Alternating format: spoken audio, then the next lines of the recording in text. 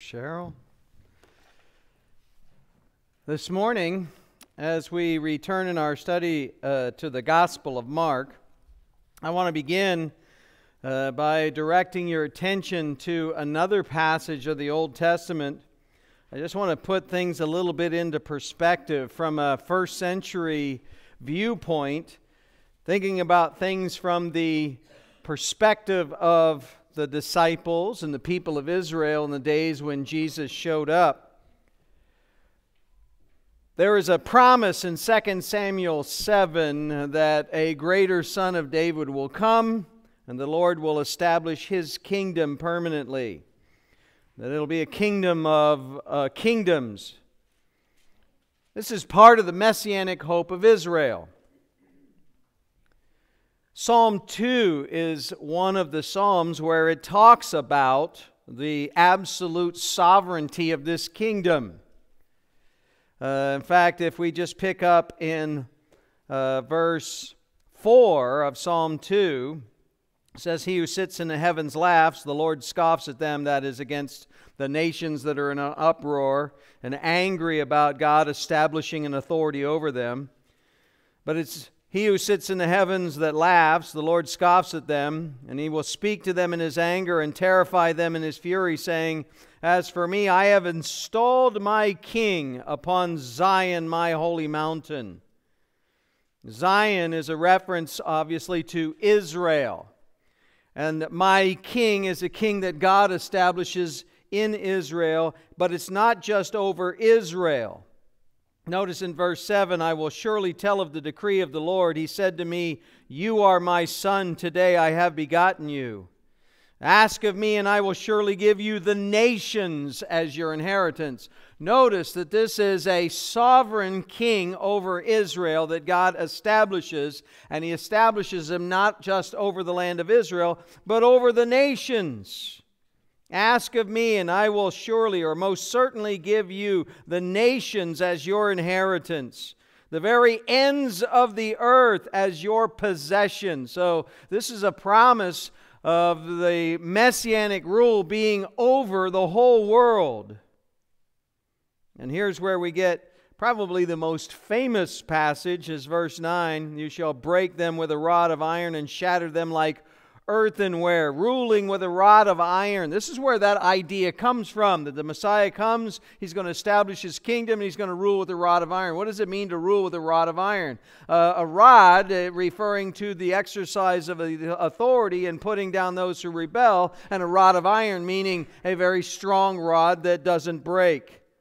Absolute, powerful, sovereign, unbreakable authority. "Therefore, O king, show discernment, take warning, O judges of the earth." And by the way, keep in mind that when we talk about judges in an Old Testament context, we're not talking about guys in black robes sitting up with a gavel going guilty or innocent, okay? When we talk about judges, we're talking about guys like Gideon and Jephthah and Barak and Samson, those who ruled the nation of Israel. Rulers is really the idea. A judge is just a ruler. Moses was a judge of Israel. He was a prophet. He spoke for God, and he basically was the one God ordained to exercise authority for Him over the nation of Israel. Kings of the earth, show discernment. Judges, take warning. Worship the Lord with reverence. Rejoice with trembling. Do or pay homage to the Son, so that He may not become angry and you perish in the way, because His wrath may soon be kindled. How blessed are all who take refuge in Him. Now these are the kinds of passages, and we could look at several, but these are the kinds of passages in the Old Testament that present that idea that the greater David, the son of David, who is going to be the anointed of the Lord, who's going to come, He's going to establish a kingdom. He's going to subjugate not just the authorities in Israel beneath His authority. He's going to subject all the nations under His authority. He's going to establish a kingdom that He rules personally with absolute power and authority on God's behalf. Now that's the messianic hope of Israel. That's what Peter, James, John, and the rest of the disciples are looking for. when Jesus shows up. That's what the nation of Israel and the leaders of Israel are looking for when Jesus shows up.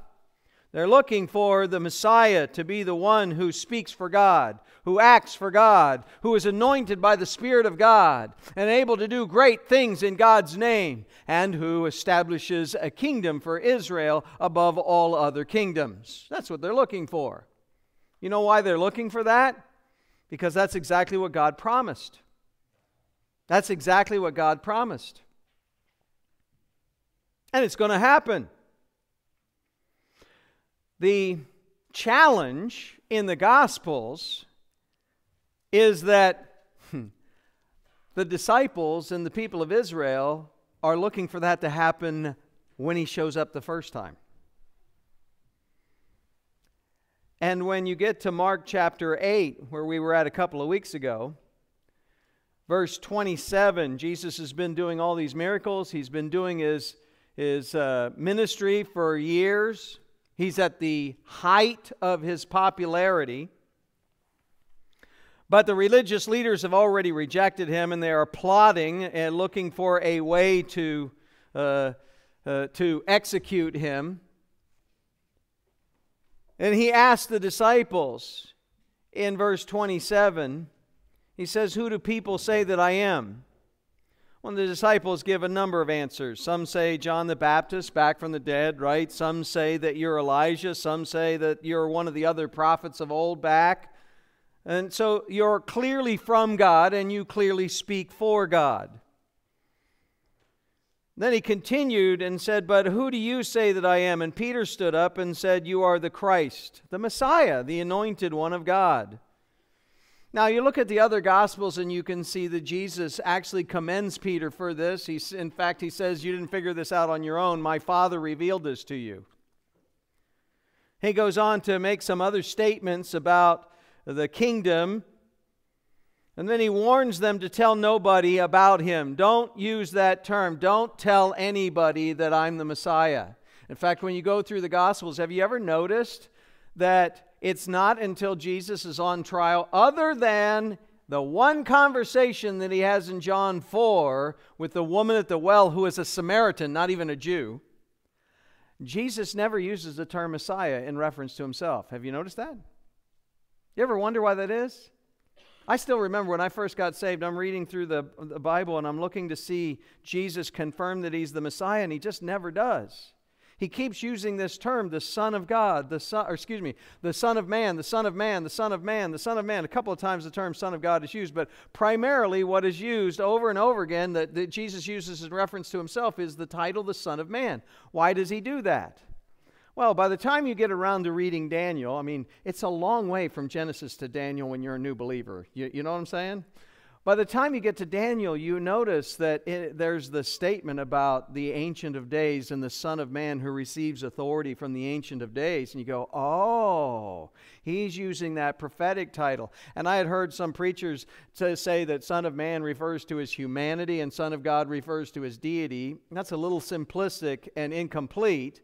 Jesus doesn't primarily use the term Son of Man just to refer to His humanity. He's using the term Son of Man tied back to Daniel, identifying Himself as the one that God is going to give full authority on the earth to. But He's very deliberate about not using the term Mashiach, not using the term Messiah or Christ, Christos. Why? Because everybody in Jesus' day was expecting the Messiah to show up and establish His kingdom. And Jesus came first to offer Himself up as that once-for-all sacrifice for sins. Now let me ask you a question. Did Jesus have the right and the authority to come the first time and just establish His kingdom? Yes.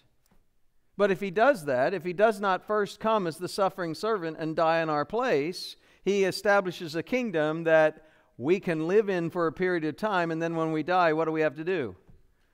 We have to answer for our sins. See, Jesus didn't just come to fulfill those kingdom promises. Jesus came first to offer Himself up as the suffering servant, as the once-for-all sacrifice for our sins, so that a way could be made for our sins to be forgiven, so that we could have a part in this kingdom. It's an amazing demonstration of God's grace, God's love, God's mercy, God's favor, God's kindness. Well, the disciples don't understand this. And so when Jesus says, here it says, "Who do you say that I am?" and Peter says, "You are the Christ," he warns them to tell no one about him so that term isn't bantered about until after he has died and risen from the dead. In verse 31, he then began to teach them, saying that the Son of Man, notice there's that title again, must suffer many things and be rejected by the elders and the chief priests and the scribes, be killed, and after 3 days rise again. Why? Why does he begin to tell them this? Because this is what's about to happen. From this point on, he is headed toward Jerusalem to offer himself up as a sacrifice for our sins. In Luke chapter 9, the parallel to this passage, this general passage that we're in right now, it literally says this is when Jesus fixed his face to go to Jerusalem. From this point on, he's looking at the cross. He is aiming for the cross.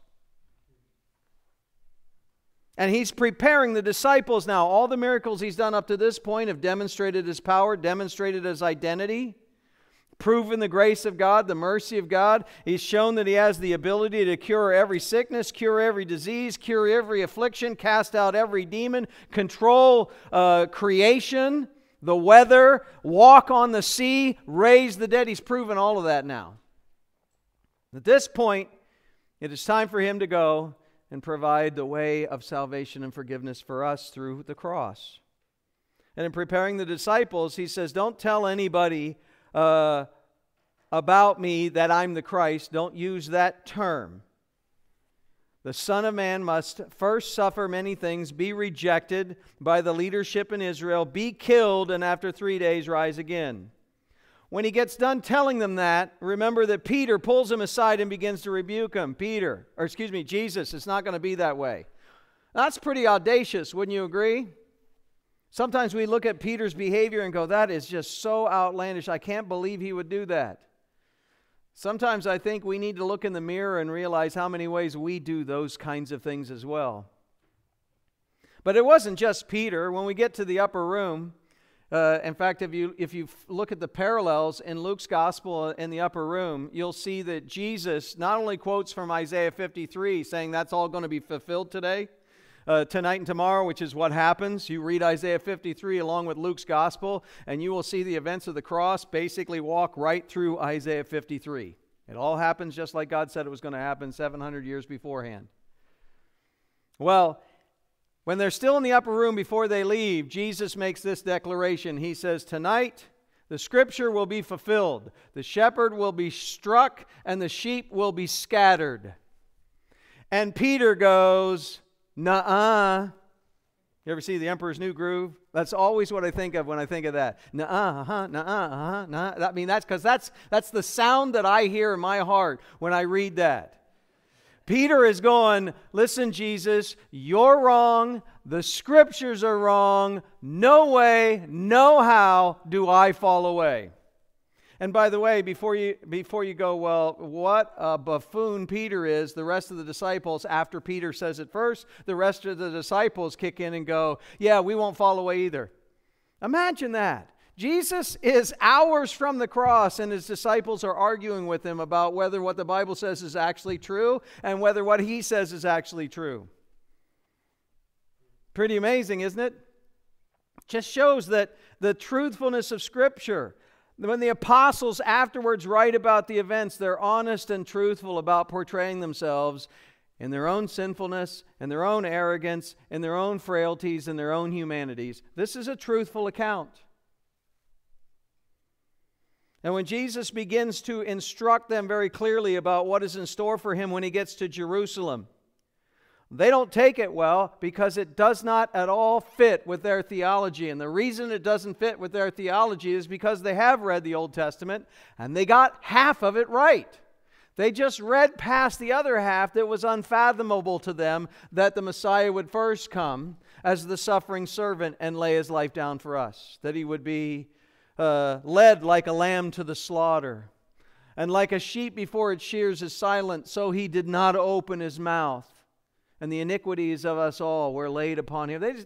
There's no way to make the connection of those dots until after it happens and you look back and God opens your mind and you go, oh my goodness, it all got fulfilled exactly like God said. I would have never expected that, but that's exactly what happened.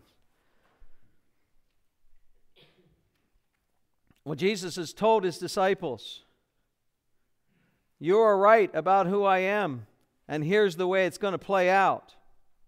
They didn't accept that, so then Jesus in verse 34 of Mark chapter 8 takes the disciples and summons the crowd together with his disciples. And he says to them, if anybody wishes to come after me, he's got to deny himself, take up his cross, and follow me. We looked last time at what that means. What does it mean to deny yourself, take up your cross, and follow him? To deny yourself means you say no to you. To take up your cross means that you are willing, you say no to you even if it's going to cost you your life. And you do what? You keep on following him. That's the requirement. That's what it costs to be a disciple. Now that's a pretty high cost, wouldn't you agree? And especially when Jesus is going to pay that cost in going to the cross for us. He who knew no sin, God made to be sin for us so that we might become the righteousness of God in him. That's what he's going to face. And he calls us to take up our crosses and follow him. That's a pretty amazing high expectation, wouldn't you agree? Especially when I've seen no indication of the kingdom. And everything I'm looking forward to with regard to the kingdom is a glorious future where God's people are raised up above all the nations. Amazing promises. In fact, he says, whoever wishes to save his life will lose it, but whoever loses his life for my sake and the gospel's will save it. What does it profit a man to gain the whole world and forfeit his soul? For what will a man give in exchange for his soul? You remember we went through the details of this and we saw very clearly what is Jesus saying. Whatever it is that is more important to you in this life than eternal life, that's the price tag you put on your soul. Having that, having your autonomy, having that sin, having that ambition, having that whatever it is in this life, that you wanted more than that you weren't willing to give up in order to be reconciled to God, that's the price tag you put on your soul. When you stand before God in judgment, you won't have any way to buy it back. And that will be the price tag, that will be what you sold your soul for. Why? Because whoever is ashamed of me and my words, verse 38, in this adulterous and sinful generation, the Son of Man will also be ashamed of him when he comes in the glory of his Father with his holy angels. You can be sure of this. When the Son of Man comes in the glory of his Father with the holy angels, your standing before God and your place in the kingdom will have already been determined based upon how you responded to this call of Christ to forsake all and follow him. Very high calling. Very, very costly invitation. Agreed? You want a right relationship with God, you've got to be willing to give up everything. Look at chapter 9 and verse 1, the introduction to our text that we're looking at this morning. And Jesus was saying to them, which means this is the closing part of that same conversation, that same instruction that he gave to his disciples and to the crowds that were following him.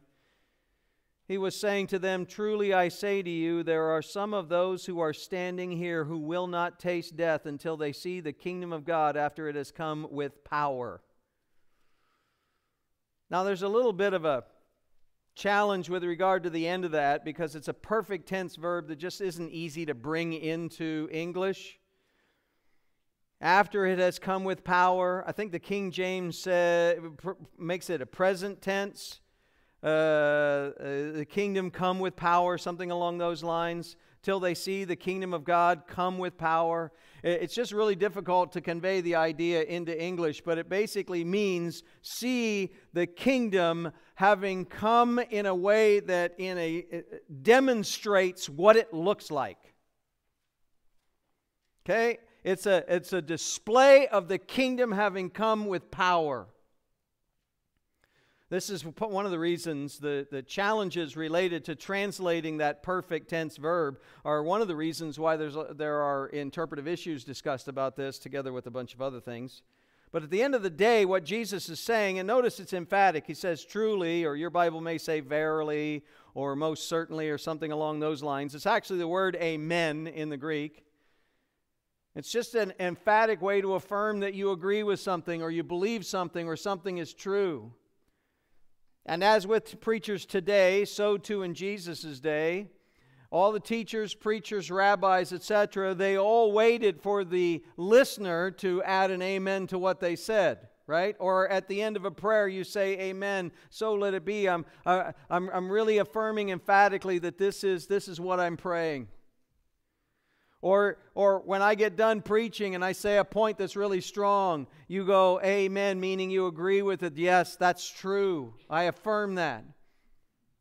But as is typical of Jesus, he doesn't close off what he says with an amen, and he doesn't wait for people to affirm what he says is true. He starts with it because what Jesus says is true. This is one of the reasons why the crowds, when they listen to Jesus teach and preach, this is why they said, this guy isn't like everybody else, all the scribes and Pharisees. He preaches as one having authority within himself, which of course he does because he's God incarnate. Truly I say to you, amen I say to you, verily I say to you, there are some of those who are standing here who will not taste death. Some of those who are right here present listening to me at this very red-hot moment, who will not taste death. What's that mean? Will not experience death, won't die, until they see the kingdom of God come with power, or having come with power. Having come and being manifest with power. Now, what is he talking about? Well, some have suggested that he's talking about Pentecost and the outpouring of the Spirit and the manifestation of the gifts. Acts chapter 2. The Holy Spirit comes down, and the apostles immediately are able to speak in foreign languages that they have never learned. They still have a Galilean twang to the way they speak, so you can tell they're from Galilee, but they're speaking other languages, Coptic, Ethiopic, Latin, whatever. Okay, and they're speaking praises to God, and everybody that's from all these lands that have come in for the hear them praising God in those languages. And Peter says, we're not drunk like some of you have suggested. This is a demonstration and a fulfillment of Joel and a demonstration of the power of God. And then he goes on and preaches, and 3,000 people get saved that day. Some people have said that's that manifestation of power. And certainly there were a few people that were here listening to Jesus, namely the apostles, who were also present in Mark 8 and 9 that are present on the day of Pentecost. Others have suggested that it refers to the whole church age. Some have suggested it points to the death, the burial, and resurrection of Christ. A few have even argued that he's speaking about 70 AD and the destruction of the temple. But I think there are a couple of things here that make it very clear that what Jesus is talking about is the text that we're going to be studying this morning, and that is the Transfiguration. First of all, and most significantly, is the fact that right after Jesus makes this promise, here in Mark 9 and verse 1, or in the parallels in Luke 9 or Matthew 16, immediately after that, Matthew 17, Mark 9, and Luke 9, immediately after that in all three Gospels where this event is recorded. And by the way, the fact that all three synoptic Gospels record this event demonstrate that all three authors believe this is a really essential narrative to provide as far as the testimony to Jesus Christ and a message about the gospel. This is a really important narrative because all three of the synoptic writers talk about it. They all record it. And they all record it immediately after Jesus makes this promise.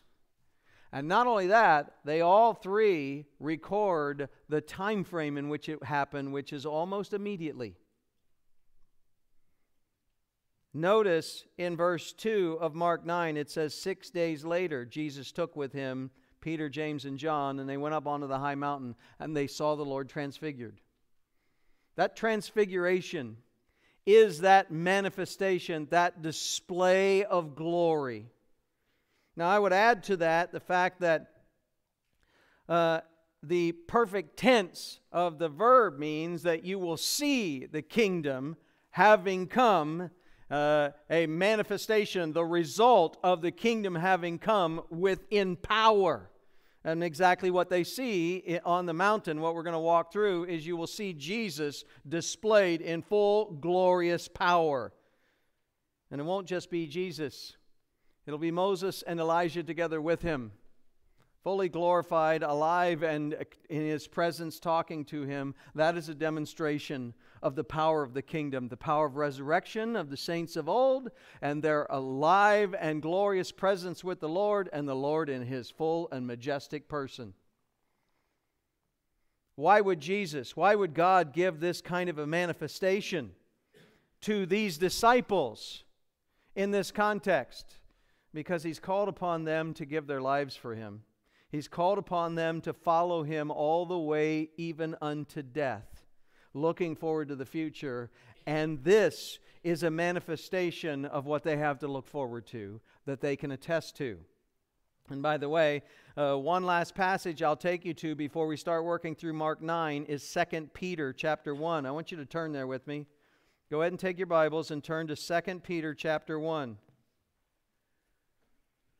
The Apostle Peter is one of the three who are going to see the transfiguration we're going to look at here momentarily. And I want you to see what he says about it. 2 Peter 1, verse 16. Peter says, "We did not follow cleverly devised tales when we made known to you the power and coming of our Lord Jesus Christ." Notice the stress on the power and coming. Isn't that what the promise just was that we read in Mark 9? We didn't follow cleverly devised tales. This wasn't a made-up story that we just invented when we made known to you the power and coming of our Lord Jesus Christ, but we were eyewitnesses of His majesty. We were eyewitnesses who personally saw Him coming in power, what it looks like, what it's going to be. For when He received honor and glory from God the Father, such an utterance as this was made to Him by the majestic glory. This is what the Father spoke about Jesus when we saw Him manifested in glory. "This is my beloved Son with whom I am well pleased." And we ourselves, that's Peter saying in reference to himself, and James and John, we ourselves heard this utterance made from heaven when we were with Him on the holy mountain. This is Peter talking about, after the fact, Peter talking about the experience that he had on the Mount of Transfiguration. This is why I'm convinced this is the promise, the fulfillment of the promise that Jesus made in Mark 9:1. If you want to turn back there with me. We'll now look at our text. "Truly I say to you, there are some of those who are standing here right now, present with me, out of the multitudes and my 12 disciples, there are some who will not taste death until they see the kingdom of God after it has come with power." Having come with power. A demonstration of what the power demonstrated here on this earth looks like. As we look at today's text, if you're looking for a title for this morning's message, I have about 5 of them that you can choose from. The one I'll be going with is either a glimpse of glory or a picture of power. I think we'll go with a glimpse of glory just by default here, but it's either a glimpse of glory or a picture of power. If you like a topical one, it's the Transfiguration. If you want a theological one, it's a proof of the coming kingdom. Any of those will work, but we'll just go with a glimpse of glory. And it's a glimpse of glory that God gives to these disciples. Number one, to strengthen them in their faith.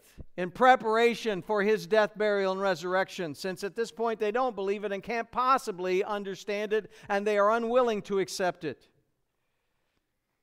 And then afterwards, as they see the resurrection and they see the risen Lord, as they live the rest of their lives as His apostles and head straight to death for Him as well, this will be a great encouragement that they can always point back to and continually attest to, just like Peter does in 2 Peter 1, to having seen the power of God on display in the coming kingdom as a means to motivate Christians to trust in Christ and to live for Christ, knowing that the kingdom is still coming. You can be sure of it. Jesus makes the promise. He says, "Truly I say to you, there are some of those who are standing here who will not taste death until they see the kingdom of God after it has come with power." And today we see the promised kingdom in power displayed, verses 1 and 8, and then discussed in verses 9 to 13. This is the promised kingdom displayed in power and discussed with power in verses 1 through 8 and 9 to 13. Let's start by looking, beginning in verse 2 now, since we've already done verse 1. Let's start in verse 2 and look at the power of the promised kingdom displayed. The power of the promised kingdom displayed. Verse 2 says, 6 days later. Matthew 17, verse 1 says the same thing. That means it's a very historical note. It's deliberate that both authors are specific in saying this is 6 days after this promise was made, this happens. Well, why is it stressed that it's such a short time? Because it helps to attach it to the promise that He made. This is the fulfillment of the promise that He made. In Luke 9 and verse 28, Luke says it was about 8 days. And that's because Luke includes the day of Peter's confession as well as the day of the transfiguration. All three authors point out what a short time it is from the time that Jesus makes this promise until He fulfills it, right here with Peter, James, and John. And Jesus takes with Him Peter and James and John and brought them up on a high mountain by themselves. It's just the three of them and Jesus. Jesus just takes these three guys. Why these three? They're the inner circle. They're the ones out of the 12 that He spent the most time with. They're the ones that He takes in keeping with Deuteronomy 17. They are the 2 or 3 witnesses that He always has with Him to be able after the fact to attest to or testify to the events that they see. In Mark's Gospel, we saw that they are the 3 that Jesus took with Him into Jairus' house when He raised Jairus' daughter from the dead. We'll also see in Mark 14, by the time we get to the end of the Gospel, that they are the 3 that Jesus will take with Him to pray in the Garden of Gethsemane. So they are His witnesses there as well. And they are the 3 that He singles out, Peter, James, and John, to take with Him up to the mount upon which He will be transfigured and display His glory. Why these 3? Well, obviously He needs somebody to witness it, to write about it. If nobody's there and it happens, then it doesn't become an encouragement to anyone. Secondly, these 3 guys are the ones that Jesus chose first and invested Himself into the most throughout the whole of His earthly ministry. James was the first of the apostles to be martyred for his faith in Christ. Peter was always the first to speak for Christ, not only during Christ's earthly ministry, but also on the day of Pentecost. He very much becomes a spokesman for the apostles and for Christ as a result. And John was the last of the living apostles and the one who wrote more of the New Testament than anyone else except for the apostle Paul, the apostle to the Gentiles. These are the 3 that Jesus poured the most into because He had the most expectations of them. And He brings them up onto a high mountain by themselves. You say, well, which mountain is this? Now, I'm not going to get too much into this. The historical view is Mount Tabor, and some have argued that that's the case. Most commentators today say that can't be the case Frankly, it's impossible to tell. There aren't footprints that you can chase down, and if there were, they are long since destroyed by the churches that have been built on every potential holy site imaginable. An alternative view is Mount Hermon. Most of the argument has to do with working through the geography and how far places are and where they are in the travels of Jesus. A number of writers argue against Mount Tabor because Mark 8:27 says that Jesus was in Caesarea Philippi, and therefore Tabor is out of the way. And so they propose Mount Hermon. I think that's the Study Bible view as well. Frankly, I think the one thing you can be sure of today is that it's impossible to know for certain. And I don't think that that's incidental. I think that's on purpose. I think there are some of these kinds of historical facts, these kinds of historical details that God has purposefully, the older I get and the more I study, the more convinced I am, especially having gone to Israel and having spent my life in the church now, the more that God tells us about where specific events take place, the more people tend to reverence the location and lose sight of the significance of who God is and what He did there. And so maybe in your own heart you can be comfortable with God not telling you and recognizing this an historical account because we have eyewitness testimonies to it in 3 Gospels and Peter's own testimony in 2 Peter to see that it absolutely did happen, and where it happened is left a mystery for now because otherwise we'd be wanting to go there to be close to Jesus or feel something because we were on some kind of a special holy site.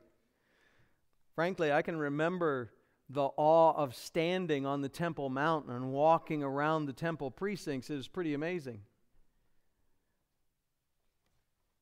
So it's easy to kind of get caught up in the geography. Today, what we want to focus on instead is the majesty of the person of Jesus Christ and the event that actually took place there on that mountain in northern Galilee. It's been 6 days since Jesus made this promise, and He takes the inner circle together with Him, and He brings them up on a high mountain. They go up by themselves. Now, we'll pause here. I want you to take your Bibles and keep your finger in Mark and turn to Luke 9. We're going to bounce back and forth with this parallel in Luke 9 because there are a few details that are given that will help us to see why some of the things played out the way they did. In Luke 9, starting at verse 28, I hear the pages turning. Luke 9:28. It's some 8 days after these sayings. Notice the round number that Luke is using because he's incorporating all the things of the narrative that goes beforehand together. And He takes Peter and John and James. They went up on the mountain. And notice the one insight that Luke gives us here. The reason that Jesus says, the 3 of you are coming with me up this mountain is why? So that in order to pray. They went up on the mountain to pray.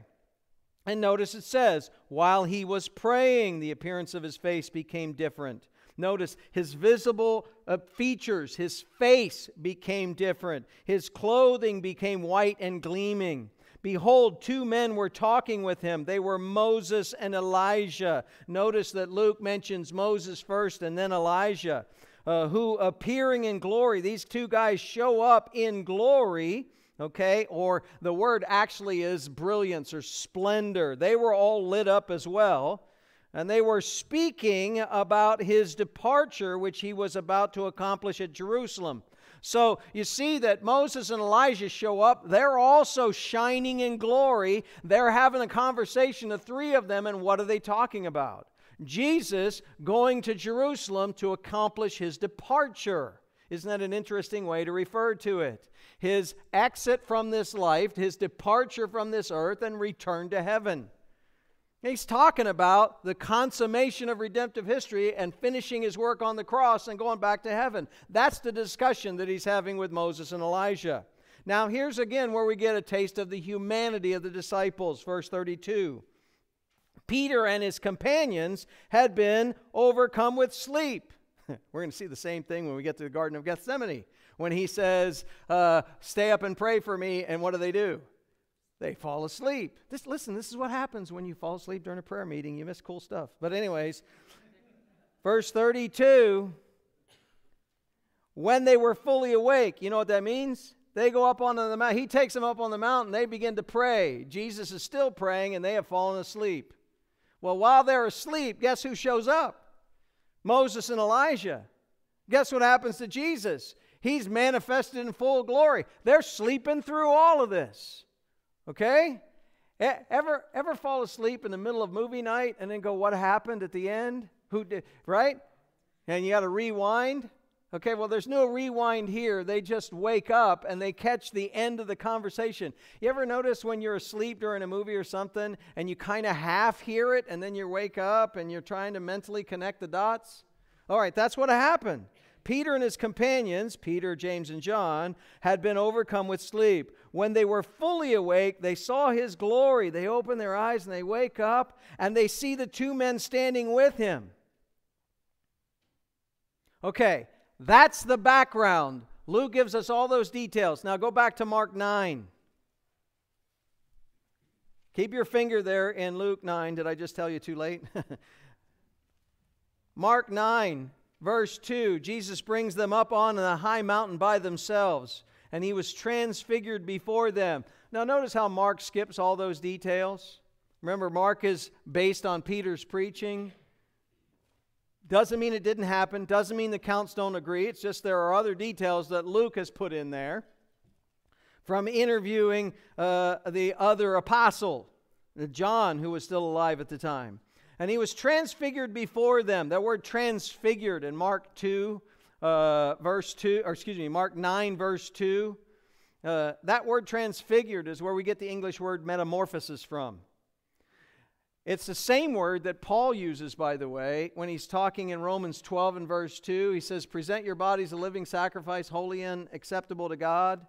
And he says, be transformed, transfigured, changed by the renewing of your mind, totally transformed, totally altered by the renewing of your mind. They go through a metamorphosis. That's the word. In that case, it's a transformed thinking. In this case, it's a transformation of the physical person of Jesus Christ and his manifestation. He, Jesus, was transfigured before them. A metamorphosis had happened to Jesus, and they saw the effects of it. And the description that's given here in Mark 9:3 is that his garments became radiant and exceedingly white, as no launderer on earth can whiten them. His garments became radiant. You know what it means when something is radiant? We use the term sometimes to talk about somebody being excited. You know, when you say, oh yeah, we're going to have pizza tonight, and the kids would just, their faces would light up. You know, we talk about that way, right? Or maybe it's Pastor Appreciation Day and suddenly a box of cookies shows up and I open it up and sure enough, it's chocolate chip cookies and my whole countenance brightens, right? Now, by the way, that was not a push for any of that. I'm just saying it might have happened. It might have been really cool when it did. Nothing else. I don't need any more cookies, thanks. But my point is that we talk about things brightening and radiating. Okay, well, in Jesus' case, on this occasion, it was literal. It's absolutely literal. His garments became radiant. His garment, even the clothing that he was wearing was shining. It was illuminated. Exceedingly white. Okay, brilliant, flashing, like just a sparkles almost. I hate to use that term because we think of like rhinestones or whatever, but it really is just that idea of just an illumination, a radiance, a glow, a visible glow. And notice that the stress that Peter has in his preaching that Mark is recording here is specifically on the garments. If you were to look at both Matthew and, like we saw just a moment ago in Luke 9, Matthew 17 and Luke 9, both talk about Jesus' face shining. What they record is about his physical body shining. But what hit Peter most strongly was that even the garments were shining. And the idea of as no launderer on earth can whiten them, just a clarification, launderer is a pretty poor translation. Fuller is closer, but it's not just the idea of, it's certainly not the idea of somebody who washes dirty clothes. It's not like Jesus stopped by the dry cleaners on the way up the mountain and then went down and picked them up while the disciples were sleeping, okay? This isn't like a laundry cycle. The idea here is somebody who prepares bolts of cloth, washes them, and bleaches them. When you go to the store, okay, you go to Dillard's or wherever, okay, you go there and you see all those dress shirts hanging on the rack. They are as white as they are ever going to be, right? You take them to the cleaners, you just hope that they get them as white as they were when you bought them new. That's the idea. It's not a cleaning to where they're really new. Jesus' garments were so white, they were whiter than anybody on earth could make cloth. That's his idea. That's the expression. He was transfigured before them, and his garments became radiant, shined with brilliant light, exceedingly white, so white that it's not like he had like super white clothing. It's way past that.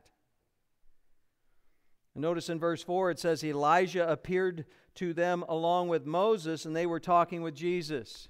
You'll notice in Mark's gospel that Elijah is mentioned first instead of Moses. And a lot of people get into the discussion about who's more important, Moses or Elijah. You know who's more important in this account? Jesus. Okay? Why is Elijah listed first here? Because immediately following these verses, when we get to the second half of our text this morning, you'll see there's a discussion about Elijah. That's why there's a focus on Elijah literally showing up. Because then the disciples are going to say, why do the scribes say Elijah has to show up? And by the way, he just did, right? He literally just did show up. So that's all part of what prompts them to ask. Well, that's why he's mentioned first here. Elijah appeared to them along with Moses. You say, well, how do they know it's Moses and Elijah?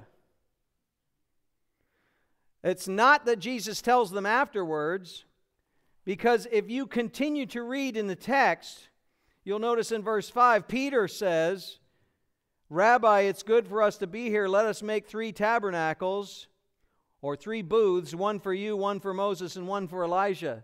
He obviously knows who each of them are, right? Well, how? They've never met Moses or Elijah before.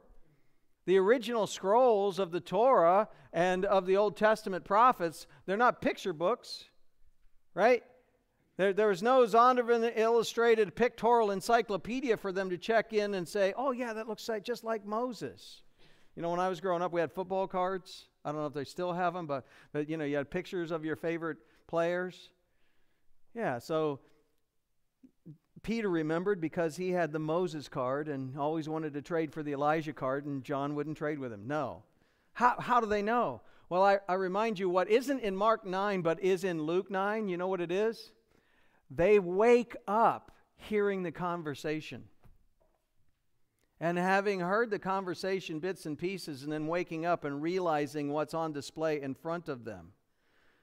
Okay, and imagine how bright this must be that night as they're up on the mountain over the night, okay? And the light that shines from Moses, the light that shines from Elijah, the light that shines on Jesus, and they've fallen asleep as Jesus is praying, and they start to come to hearing the conversation, and they're hearing bits and pieces of the conversation. Well, somehow they put it together, whether they heard Jesus use their names or they use each other's name or whatever. They realize exactly who these guys are. It's Moses and Elijah, and they're talking with Jesus. Notice that Mark doesn't point out what they were talking about, but Luke does. And what does Luke tell us? They're talking about Jesus' pending departure. They're talking about Jesus as he heads the rest of the way to Jerusalem and offers himself up for our sins. and his death, burial, resurrection, and ultimately ascension back to heaven, where they will be.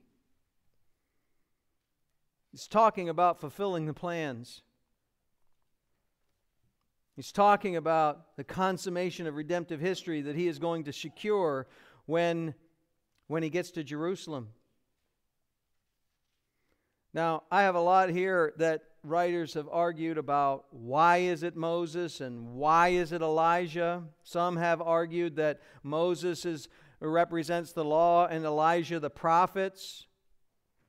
And it is true that Moses wrote the law, Genesis through Deuteronomy, but Elijah didn't write any of the scriptures. Elijah wasn't one of the writing prophets, so I don't think that fits. Others have suggested that these are the two Old Testament saints that had a unique departure. Remember from the end of Deuteronomy, when Moses gets to the end of his life, he's still strong, he's still fit, but God says, hand all this over to Joshua and come with me. And then we're told that Moses' body was never found.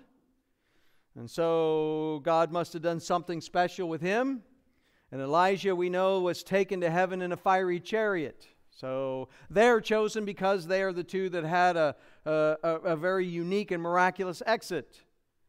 Well, I don't want to be, argumentative here, but I have read all the way through Genesis 5, and Enoch walked with God, and he was not because God took him. And that's the first guy that has a pretty amazing exit from life. So these are the two, just doesn't fit for me.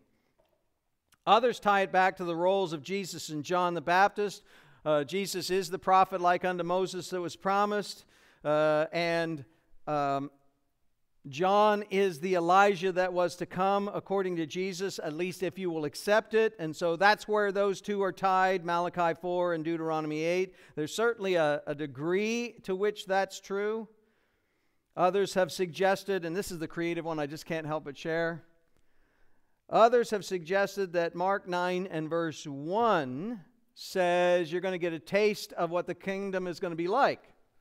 So, Moses is representative of all the Old Testament saints who died because he's there in the flesh, alive in glory and communicating with Jesus. Elijah is an evidence of what it'll be like for those saints like Elijah who get transferred out in some special way, whether it's Enoch and Elijah in the Old Testament or New Testament saints that get raptured. Elijah is representative of those who transition out and don't actually die. And Peter, James, and John then represent those who will be alive at the time the kingdom is established. And then Jesus obviously is representative of himself. Pretty creative. I don't think it's the point. I think the reason these two prophets return and are recognized by the disciples is because Moses is the one that God chose to give the law through, and Elijah is the one that was promised to return. And when you look at the promise that Jesus made in Mark 9 and verse 1, what was the promise? Some of those who are here are going to get to see what the kingdom is like when it has come in power. You know what the kingdom is like? The saints of God are there alive and in glory. And so is Jesus in full power.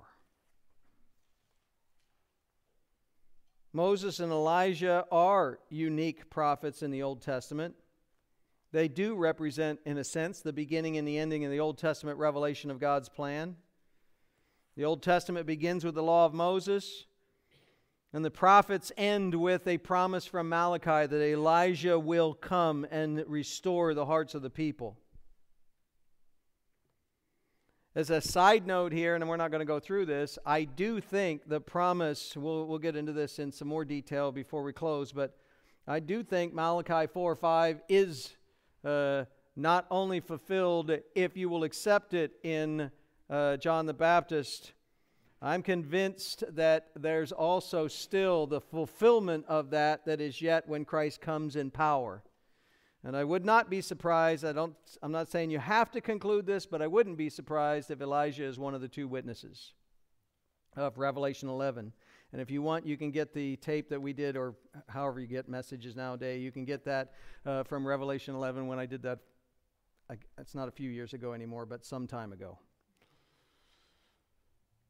And they're talking to Jesus about his preparation for leaving, heading to Jerusalem and departing basically back to glory, according to Luke 9. And at this point, Peter says to Jesus, "Rabbi, it's good for us to be here. Let us make 3 tabernacles, one for you, one for Moses, and one for Elijah." And you'll notice the clarification. I love the honesty of the Bible. Why did he say this? Well, we're not actually told what provoked him here in Mark. Luke tells us in Luke 9 and verse 33, if you want to turn back there real quick. They saw his glory and the 2 men standing with him. And in verse 33, and as these were leaving him. So Moses and Elijah turned to leave. And that's when Peter says to Jesus, "Master, it's good for us to be here. Let us make 3 tabernacles, one for you, one for Moses, one for Elijah." And Luke just says he didn't realize what he was saying. You go back to Mark 9 and the honesty here, he didn't know what to answer because they became terrified. And you know what this matches? This matches every time you see an angel show up. This matches every time you see a theophany, a manifestation of God, the person of God in glory. You know how people respond to God when they see Him? They're overwhelmed with awe and fear. And the word in Greek here, they became terrified, is a strengthened form of the word that means to be afraid. They were super afraid. They were terrified. And the reason that Peter speaks up is not only because he can't control himself, he always speaks up, but because he sees Moses and Elijah leaving and he doesn't want it to end. He just slept through all of it. And they're getting ready to leave. And he says, "It's good for us to be here.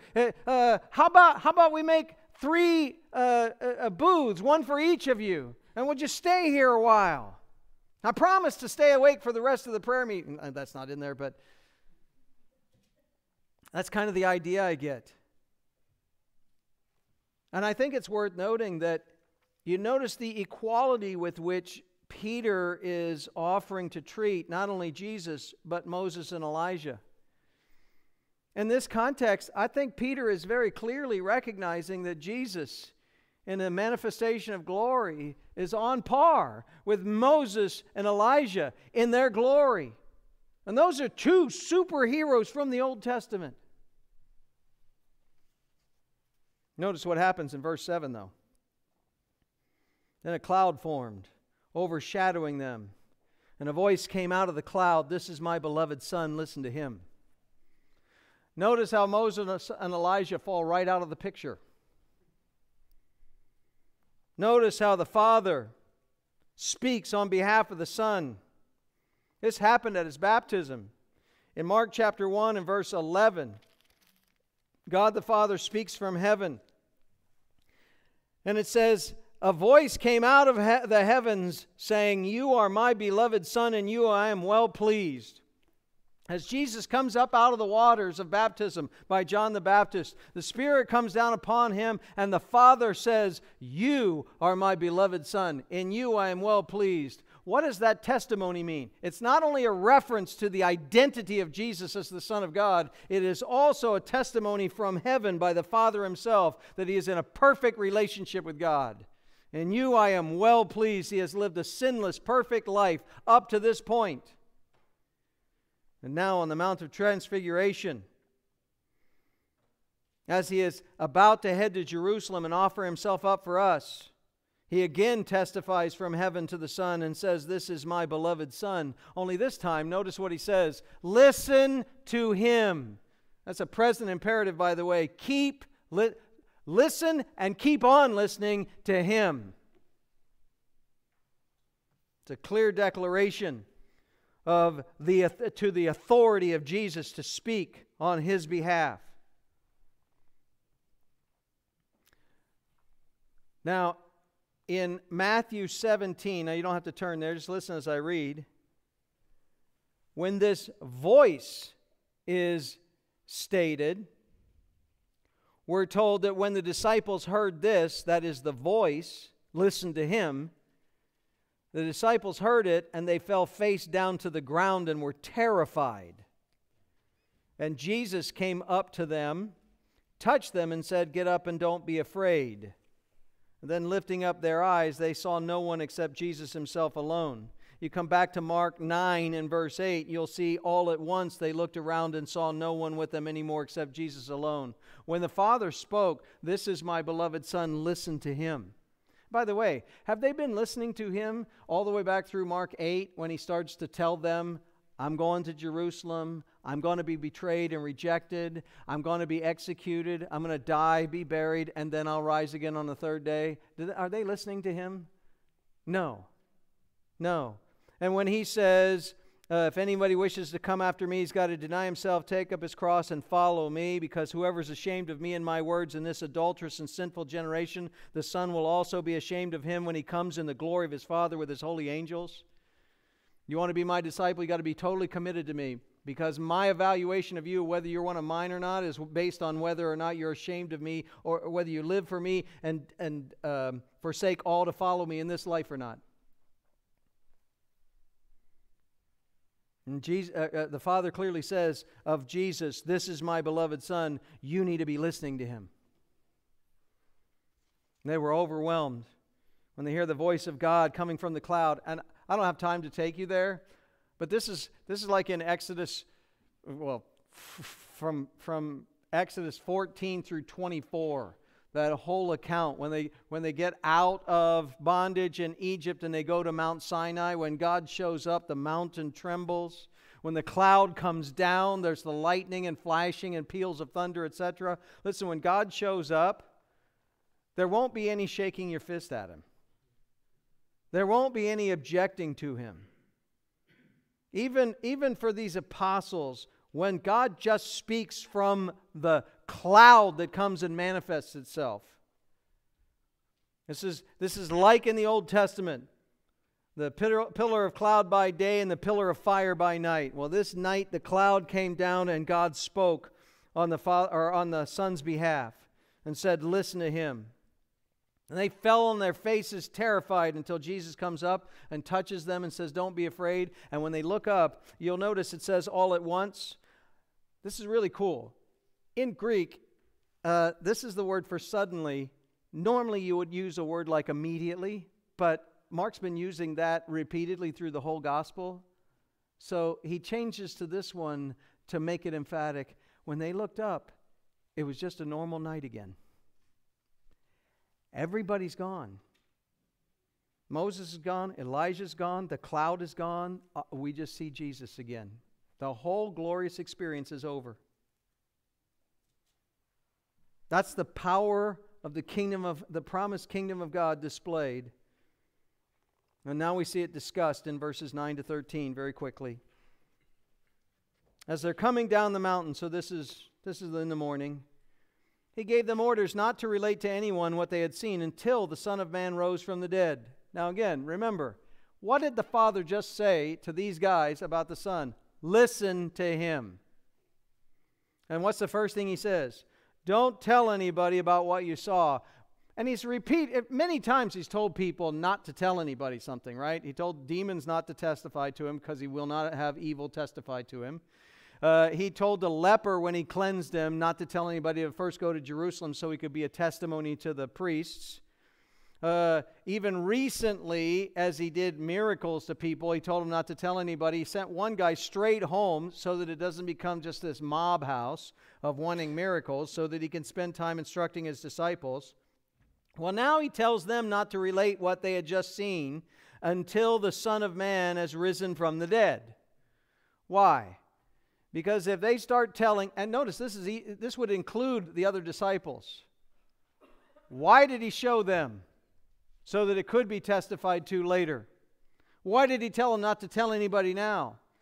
Because if they start telling people now, all the disciples are going to start talking about, oh, he's going to Jerusalem and he's going to just manifest all that power and it's going to be exactly what we've always thought, and they won't even listen to Jesus at all.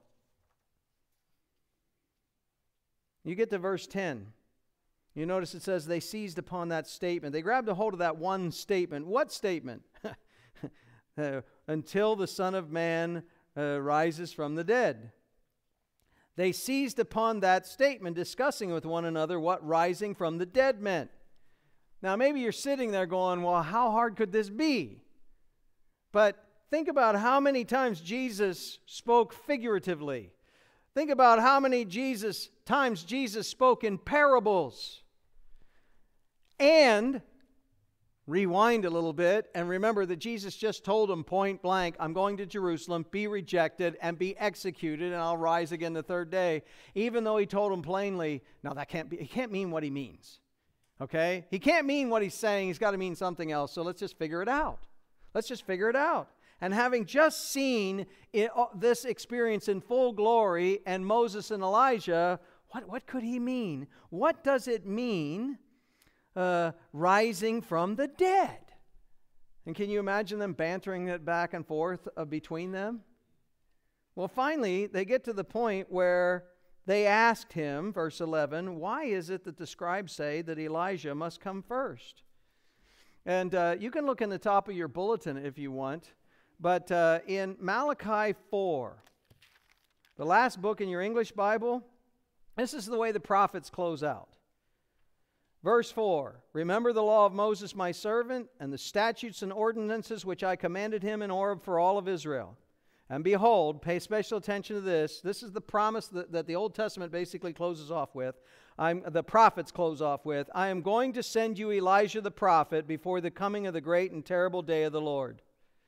Elijah is going to come before that great and terrible day of the Lord when he comes to judge the wicked and establish his kingdom. He will restore the hearts of the fathers to their children and the hearts of the children to their fathers, so that I will not come and smite the land with a curse. And that's because that's the way the prophets close off, that's what the scribes are saying. And they were probably saying Jesus can't be the Messiah because Elijah has to come first. That's why, by the way, they asked John the Baptist, are you Elijah? And he said, I'm not. I'm the voice of one crying in the wilderness, Isaiah 40. Why is it that the scribes say Elijah has to come first? Well, here's the answer. Verses 12 and 13. He said to them, Elijah does come first and restore all things. Elijah is coming first, and he will restore all things. But here's my question for you. How is it written of the Son of Man that he will suffer many things and be treated with contempt? Why is it that you're paying no attention to the suffering servant passages that I've been trying to point you to all this time? Now, they're going to get it. When you read through Acts 2, you'll see that Peter's theology is fully formed at that point, and he points back to Psalm 16 and Psalm 110 and Joel, etc., and he lines it all out and says, all of this happened by the predetermined plan of God, and let me prove it to you from the Old Testament. But at this point, he doesn't get it. And that's why Jesus says Elijah does come first and restore all things. Everything the Old Testament says about Elijah is true, and it's going to happen. Now, the question for you is, how is it written, the Son of Man, that he will suffer many things and be treated with contempt? Are you missing all that stuff? This is why you're having trouble figuring stuff out.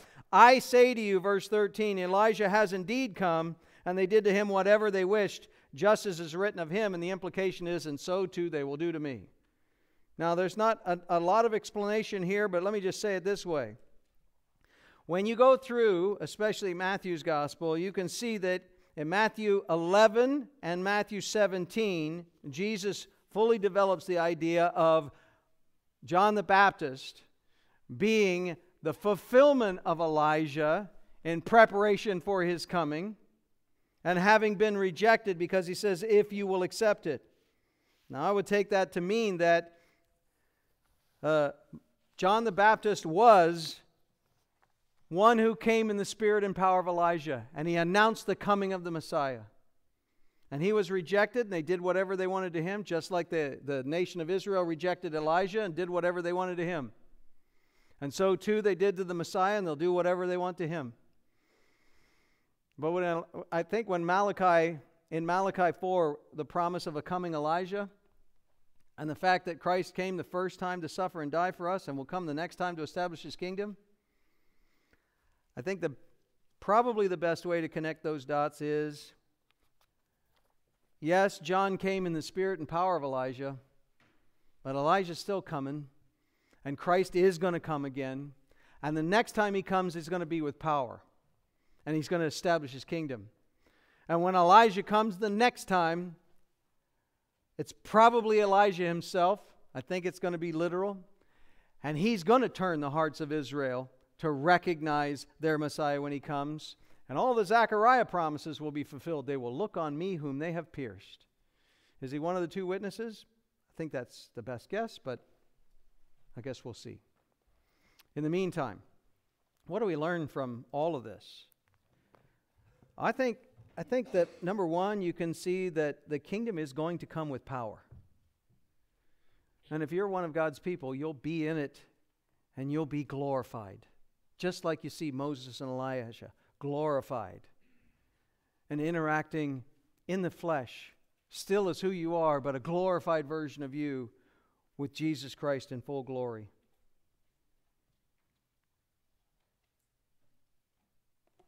When Jesus calls us to deny ourselves and take up our cross and follow Him, that's a call for total commitment, right? But that total commitment is securing for us a promise of glory that is as sure as the manifestation of the glory that the apostles saw on the Mount of Transfiguration. When you see Christ again, that's the Christ you will see. Glory and power and majesty. And if you're one of His people, you'll be in glory right in front of Him. And if you're not, you'll instead face His wrath. Let's pray. Father in heaven, praise, honor, and glory be to You. Thank You for the glimpse of glory that You have given to us in the person of Your Son. Not only in the way He lived a perfect sinless life in front of all of mankind to see, the way He was perfectly obedient to You all the way up to and through death on a cross.